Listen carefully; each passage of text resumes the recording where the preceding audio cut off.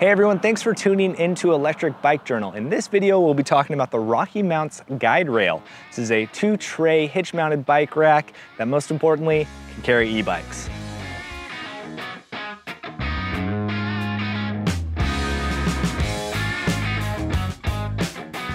Well, like I said, the RockyMounts GuideRail is a 2-tray hitch-mounted bike rack. Right here we have the 2-inch receiver option, and they do offer it in an 1.25 inches. Each tray is capable of carrying up to 60 pounds per tray. When standard loaded, that load rating does decrease for RV or off-road use. When loading the bikes, there are 2 arms that have a ratcheting mechanism down below and extend well over that 180 degrees away. Simply pull them up, lock them on the tire, close your ratchet, and lock it in. The GuideRail comes in at $850 and has a separate attachment you can purchase to extend it from a 2-tray up to a 3-tray. Again, much like RV or off-road use, when adding that extra tray, your load capacities per tray will decrease by a little bit. The GuideRail itself weighs about 50 pounds on its own, making it extremely easy to pick up and move back and forth between the garage or other vehicles. Well, let's talk real quick about what RockyMounts includes with the GuideRail. Of course, you get the GuideRail hitch-mounted bike rack itself, as well as a lockable anti-rattle hitch pin. They do provide a tool in the box to tighten that hitch pin into your receiver, and they provide 2 keys to lock that hitch pin in. Those keys happen to be keyed exactly the same as the rack itself that has an included lock on the front of the rack. That lock is meant to be paired with their heavy-duty chain lock that they also send in the box. It has a big loop on one side for you to guide and make a little bit of a loop and then feed into there. And like I said, it uses the same keys, so you're sure to have a spare if you lose one.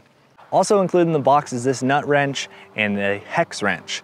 One side is meant for that anti-rattle hitch pin to tighten that down. The other side is used on either arm paired with that hex wrench to change the position of the wheel chuck to accommodate the different wheel sizes, again from 29-inch down to 20-inch.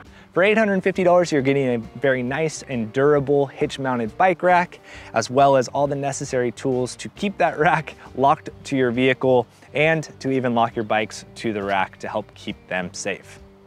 All right, well, now that we talked about most of the specs and details, if there are any that I missed and you have a question about, leave them down below in the comments and I'll be sure to answer you. For now, let's move over to talking about using the GuideRail. To begin, the GuideRail has 3 positions that it sits in, so it's not always stuck out in this position. With a bike not loaded, you could release that pin and move it all the way forward and it'll lock up tight to your vehicle.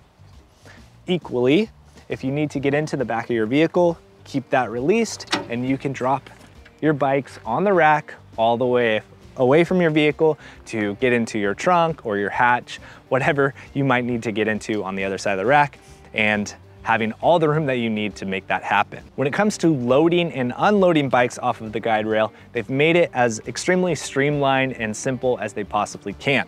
Simply push in on that ratchet to release any tension off of it, and then fold the lever away. This will free up that arm to freely move up and down away from your tire on both sides so you can get your bike on and off. Once your bike is up there, just grab those arms, pull them up in place,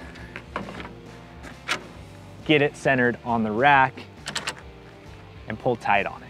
Now that's all tight and ratcheted in, and you won't have to worry about it moving. What we like about having 2 arms that go up over the tires is that you can put the bikes on the trays in either direction. It is tiered on the decks as well, which makes it really convenient and easy to avoid things like pedals hitting, seats hitting, handlebars hitting, because they're on 2 different planes. Now, bike racks have come a long ways, and for us, it's really important to find a rack that is capable of carrying an e-bike. That 60-pound tray limit is very convenient for us, as most of our bikes are close to that 60 pounds or lighter. And if we're concerned about that load capacity, most of our bikes, you can remove the battery and drop quite a few pounds off of the bike, being sure that you don't have to worry about being too heavy on your hitch. Now, we've been testing this rack for a few months now and have seen nothing fail on it. Everything has held up very well. The aluminum trays, I put this thing together, tightened it all down, and nothing has come loose. Everything has stayed snug and tight and working the way it should. In addition to its construction and durability, its overall weight for a rack itself being right in there near that 50-pound mark has made it extremely convenient for myself in my own home to allow other people to move it between different vehicles, or not being worried if I left it in the wrong place in the garage. It isn't cumbersome and it's not hard to slide around and relocate. And I've definitely had other racks, specifically my dirt bike rack. It's very heavy steel construction, great for trusting that my motorcycle is on there, but next to impossible for someone else to move around and relocate without hurting themselves. Overall, we are very impressed with the GuideRail and we think that it is a great rack. There are a handful of things that we wish it could do that have caused minor problems for us when going to use it.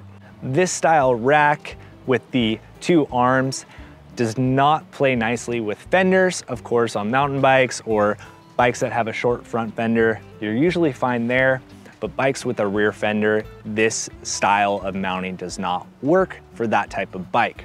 However, Rocky Mounts does have a solution for that and offers another bike that is compatible with fenders. The only other hiccup that we found with the GuideRail honestly does not land on Rocky Mounts as their problem. It lands on the bikes.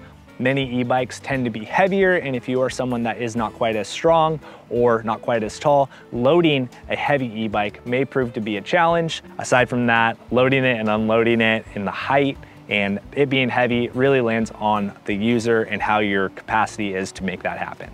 Well, I'm no stranger of using hitch-mounted bike racks, from tray style to handlebar hanging and front tire hanging. There's a lot of different racks out there, and the GuideRail has been a very, very nice, easy rack to use. I like that it folds up tight against the trunk, and the profile of it looks very modern and new agey, so it looks nice on the back of newer cars. Obviously a work truck. Looks aren't necessarily what I'm always going for, but it is a perk. After using this rack for 3 months, I've been really impressed with it. Everything is tight and smooth and snug and working the way it should. I've had no errors or problems, and that definitely speaks to the construction of this rack, meaning it is very durable. These chucks and how they mount on the tire, you're not gonna see wear and damage on your fork or anywhere on the frame. It's plenty clear of all your drivetrain. They really thought this through.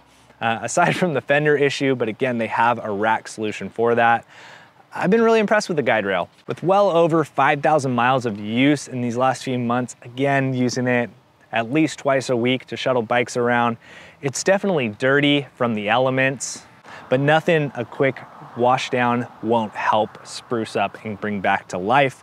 This satin finish and coating, however they did it, anodizing powder coat, it's really durable and it's holding up well. And again, it's not showing major signs of use from just being mounted and outside all day, every day for the last few months. Well, there it is, the RockyMounts GuideRail. If you are in the market for a bike rack to carry your e-bikes, you should definitely look into it more. $850 is something that might cause hesitation, but when you're looking at carrying your bikes and shuttling them around, finding a rack that is going to be safe, secure, durable, strong, all the things to protect your bike and get them to where you want to go, you're going to have to invest a little bit, and this is something definitely worth investing into.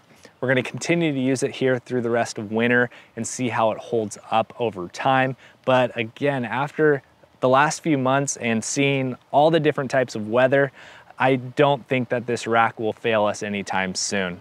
Don't forget, we are doing a giveaway on this Aventon Pace 500 right now. All you gotta do is go to that giveaway video, leave a comment on how you would use an e-bike if you won one, and give us a like and a follow here on YouTube. Well, thanks again for watching the RockyMounts GuideRail. If you have any questions about this rack, leave them down below. I'll do my best to answer. Thanks for watching. We'll see you in the next one.